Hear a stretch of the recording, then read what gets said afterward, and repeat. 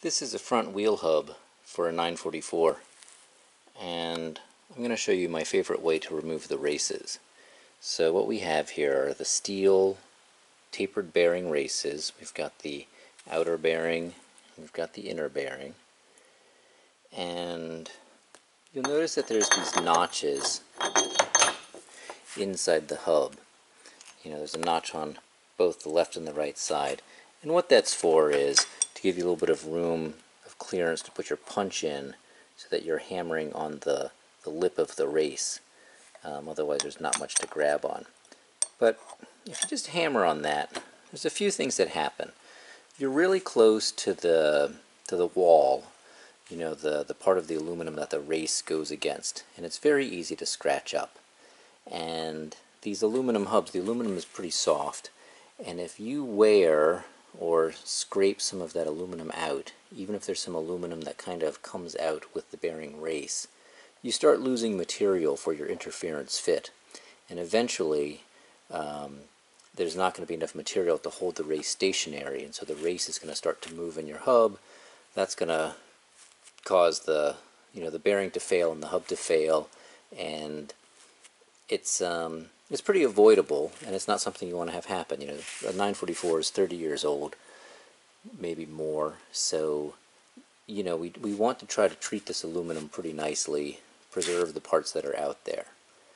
So instead of just hammering these races out, what I'm going to do is I'm going to use my MIG welder, and I'm going to weld a bead on this race all the way around. And what that's going to do is the weld is going to go on very hot, and as it cools, it's going to contract, and it's actually going to squeeze that race in a little bit, making the race less tight fit with the aluminum. And then when I hammer it out, it's going to deform the aluminum less than normal, so it'll help preserve the hub.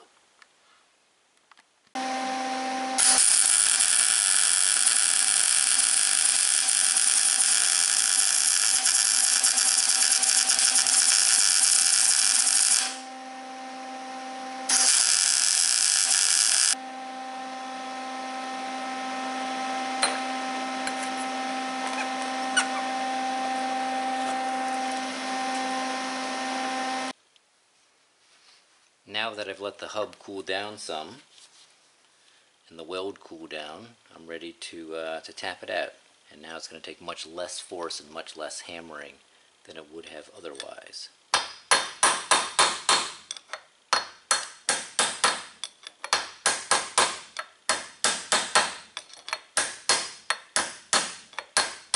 And I'm tapping a little bit on each side to make sure it doesn't get too crooked.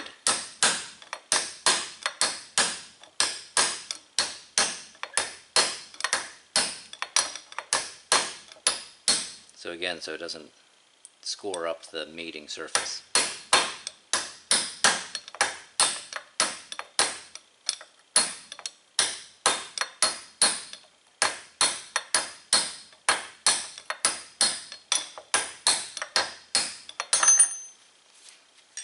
So I have gently removed this race. And now do the other side.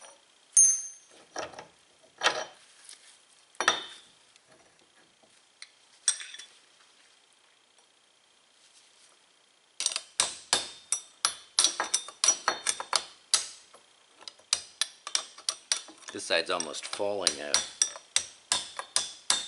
It's taking very little force. It's more just preventing it from getting crooked is the deal.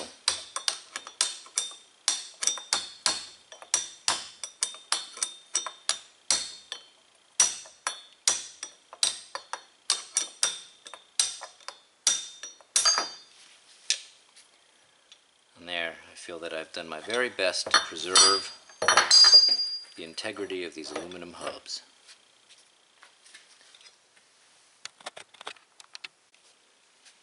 For putting bearing races in, I like a seal driver or bearing driver kit like this.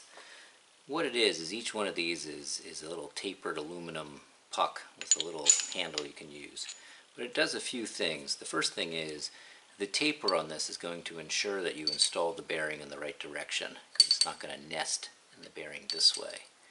The second thing it's going to do is it's going to apply all the force to the top edge of the bearing so you don't scratch up any of the inside surfaces. And then it's just a little bit smaller diameter than the actual race itself, so it's going to slide in and let you seat it all the way down. And then by hammering with this in the center, you're applying an even force all the way around so it doesn't get crooked. I like to heat the hubs up a little bit because they're aluminum. They will expand and it'll make it easier for the races to go in to their little pockets, their little seats there, without disturbing too much of the metal, the aluminum around there. And then as the hub cools, it'll shrink and make a tighter fit. These are already pretty warm. I'm just going to heat them up a little bit. You could also put them in an oven or do something else to heat them up.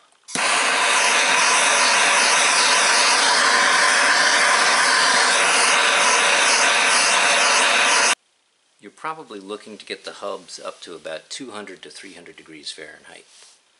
So I'm now ready to put a race in there and use my driver and hammer it into place.